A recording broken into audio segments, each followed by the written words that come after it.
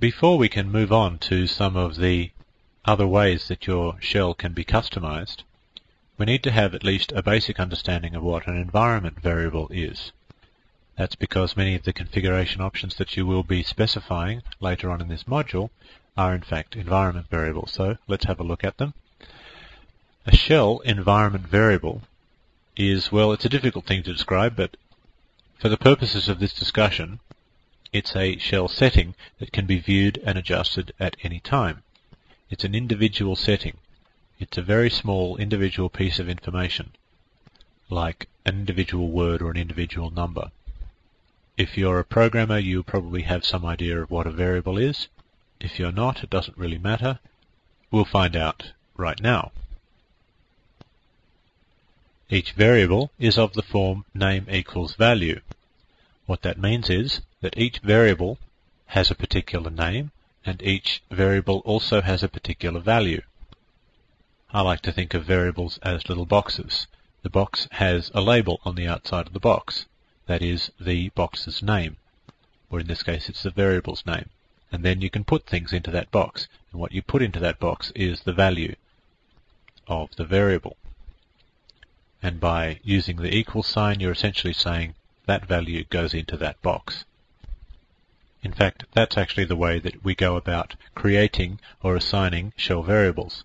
You do it on the shell command line, and you do it as follows. You simply type in the name of the variable followed by an equal sign, followed by the value that you want the variable to have. Now, what does that look like? Well, you could type in the following exactly verbatim. You could type in ps1 equals hello, and that would set the value of hello into the variable called ps1. So if you like, there's a box, and the box is called ps1, and inside the box is the value hello. Now what that means is that subsequently, later on, various programs, including the shell, will examine that box and go, I wonder if there is a box called ps1. Oh, there is a box called ps1. I wonder what's in it. Oh, something called hello is in it. Right, well that's the value that I'm going to use for my particular configuration setting. That's how it typically works. If you want a different configuration setting, then you set ps1 to have a different value. If you have an existing environment variable that you need to modify, you do it exactly the same way. You just simply type in the name of the variable and then you give it another value using the equal sign. If you have set an environment variable, or even if you haven't, and you want to find out the value of a given environment variable, you do it by typing the following. You type in the word echo, followed by a space, followed by a $, followed by the variable name. For example, that might be ps1. If you wanted to see the contents of the variable called ps1, then you'd say echo space $ps1. Let's see what that might look like. So if I want to find out the value of the variable ps1, I type in echo $ps1, and I'm doing P and S in capital simply because that's what this variable happens to be called.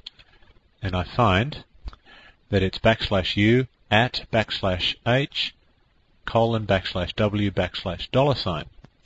Now, I may or may not have any idea of what that means, but that is the value that is set into the variable called ps1. I'll give you another example. We have a variable called path, which contains the following. We'll be looking at path a little bit later on, and you'll fully understand what it is. We'll also be looking at ps1, so we'll have an idea of what both of those are. Now, what about a variable called, let's look at one called name. We get a blank line, which means that either there is no such variable called name in AME, or there is one and it contains just blanks.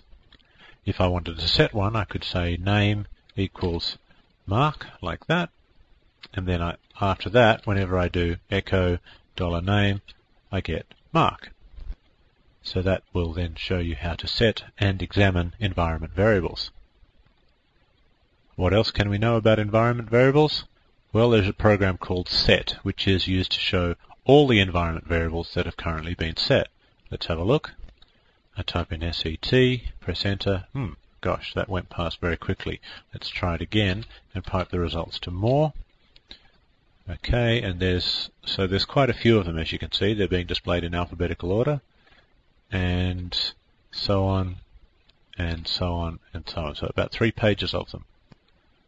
Now, I wouldn't expect you to have the slightest idea what most of those do. I'm going to show you a few of them, but certainly won't be showing you the majority. Some of them are quite obvious, like there's one there called USER equals mVirtue. There's a little environment variable that contains my current username. There's also one just above it called UID, which contains my user ID. That doesn't mean that I can then go and change my username or change my user ID by modifying those shell environment variables. What it does mean is that someone somewhere, probably my shell program itself, is making those 2 parameters, if you like, available to any other program that might be interested. Notice that name equals mark is in there as well. That's the one that I just set. Shell variable names cannot contain spaces. So in other words, the PS1 bit cannot contain any spaces. However, the values can contain spaces.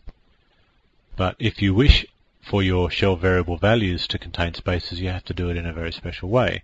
You have to enclose the value in double quotes, like you can see, PS1 equals hello there. So let's have a look at how that looks.